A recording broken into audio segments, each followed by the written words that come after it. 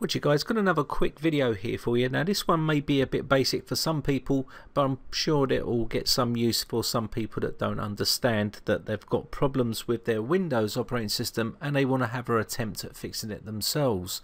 So first off, we're going to be looking at how we can fix startup issues and stuff with Windows 8 by using the automatic repair tool. Now the automatic repair tool has been inside Windows since XP days, and as you can see here, you may be having problems with missing or corrupt incompatible drives or drivers, and also missing or corrupt system files, or it may be missing or corrupt boot configuration settings, or it may be missing or corrupt registry settings, or it could be MBR, partition table, or boot sector errors that you'd be getting. And also it fixes a lot of problematic updates from Windows updates.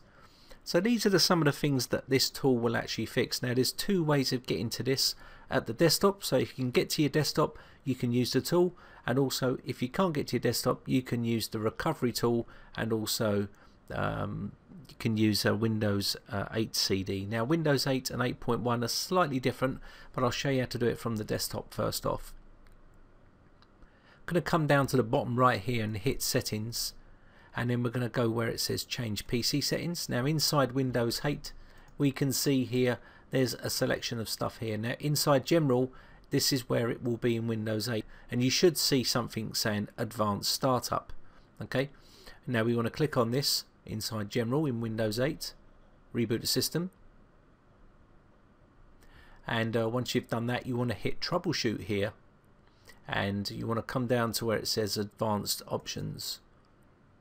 Now once you get to this area, you can see we've got automatic repair, and this is the tool that we're going to be using to fix a lot of issues. So we're going to hit that. So as you can see, we're getting our preparing automatic repair here,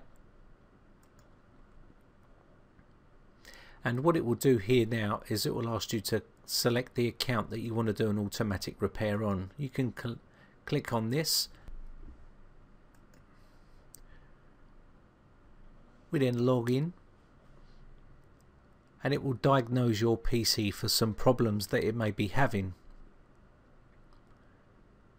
Now you'll get this message popping up: automatic repair could not repair your PC. Press advanced options and try other options. Now if it doesn't repair your PC, this is what you're going to get.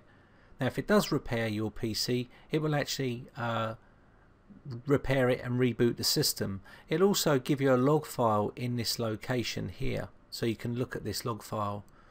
Now you can click on advanced options here, go back to troubleshoot if you're having more issues, and you can refresh your PC and use this if you're still having problems, or you can go back to reset your PC.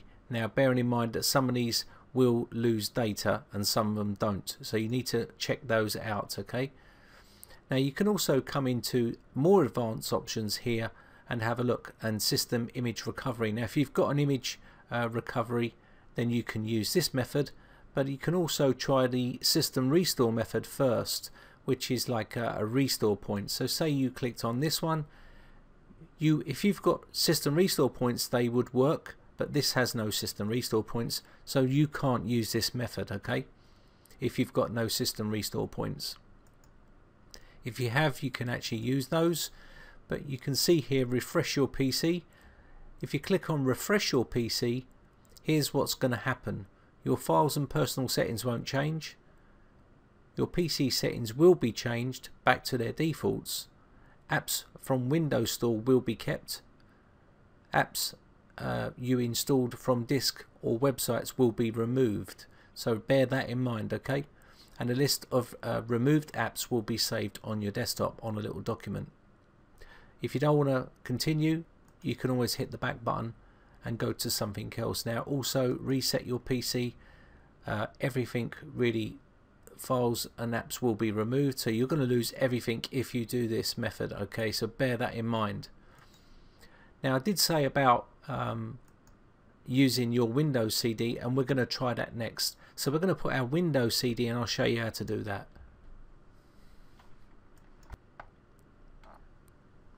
So this will start to boot to our CD.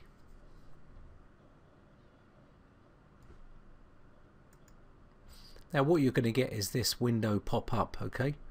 You just select what you want to select and push next.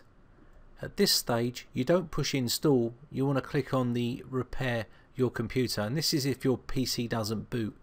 This will then give you some options, the same options. You click your troubleshoot and you've got these options here, and also your advanced options, and this will be where you will try your automatic repair, okay?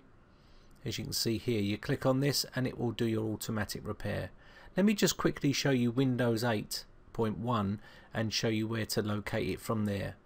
The boot up process from the CD will be the same. So here we are on our Windows 8.1 machine.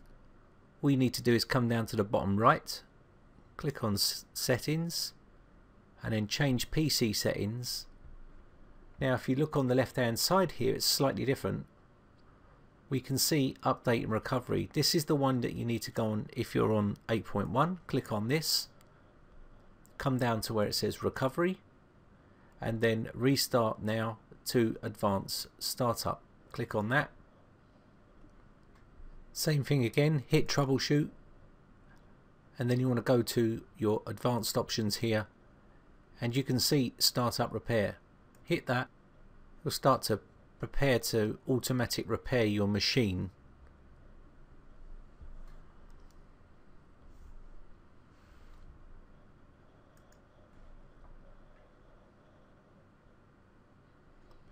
Hit the account that you want to enter. If you've got no password, you can hit continue, but if you have got a password, you will need to put that password in.